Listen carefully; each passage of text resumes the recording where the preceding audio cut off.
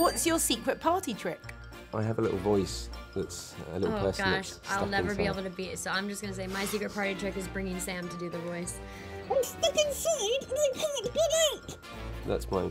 I mean, it's just Hayley Atwell. I still have too to hands down to. She taught me that my first ever job. I don't know why I find it funny. My little boy loves it as well. So You can say anything with the voice. no, I mean there's only certain stock phrases.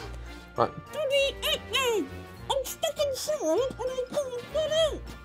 That's about it. That's really the only sentence I've worked out how to say properly. What's your best joke? No. I don't know. I'm really know that I bad. have a joke.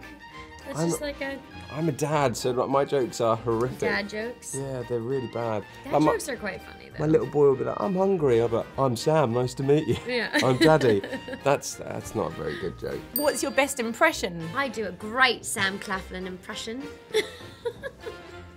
I love it so much. Do you have a good one? Do you remember Droopy the dog, or Deputy Dog? You know, he's always in the lift in most of the cartoons. He's like, Oh yeah.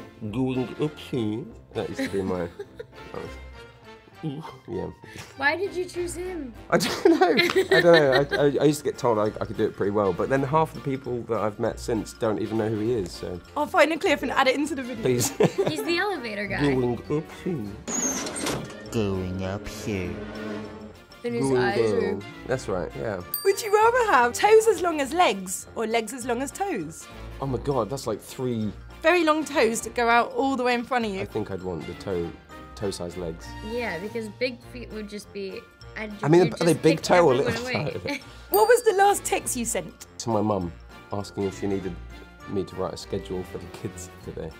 That was, yeah.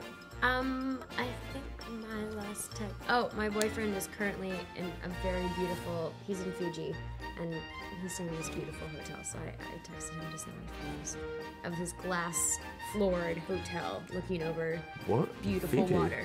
Yeah. What? I know. Why didn't we go there? You had your chance. We had a boat. What was your last fancy dress costume? I once went to one of those parties and I was like, right, I'm gonna hire a costume. I'm gonna go all out. And I spent, but this was before I was a student, so I didn't have any money. And I spent like 50 quid on this costume. And I arrived and no one else had really tried. And I just felt really stupid. So I've never done it since, not really. I dressed up as a scarecrow from Wizard of Oz. Because my friends said they were gonna be like Dorothy the Lion.